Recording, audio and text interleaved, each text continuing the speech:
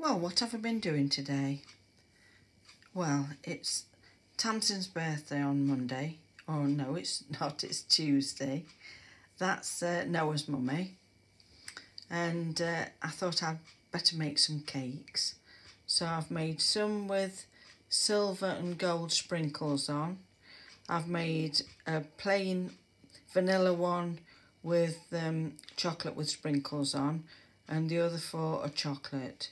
I've got some more in the tins for us, but I thought it'd be nice to take some cakes round. I've also got a box of magic, as I call it. It's just a cardboard box, and I get things that I think she'll like. I do it with all of them, and then wrap it up, put a card on, and hope they love it. So that was that.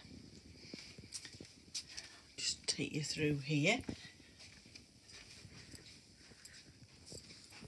I was going to pick the lavender that's outside, and I was going to put it in a little pouch that I'd made, but the bees are on it at the moment, so I can't bring myself to do it because there's been a decline of insects this year.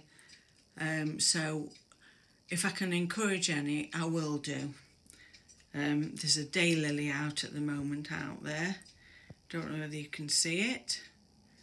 It's like a rusty colour. I've got some more sweet peas, the evening primrose, the pretty flowers that I showed you the other day. Well, they've got buds on again, so that'll be nice. We're just cutting some of the ivy out at the moment. Well, I say we, that's the royal we, really, because my husband, he's going to cut the ivy out because it's gone a bit too mad, everything else. So that was that.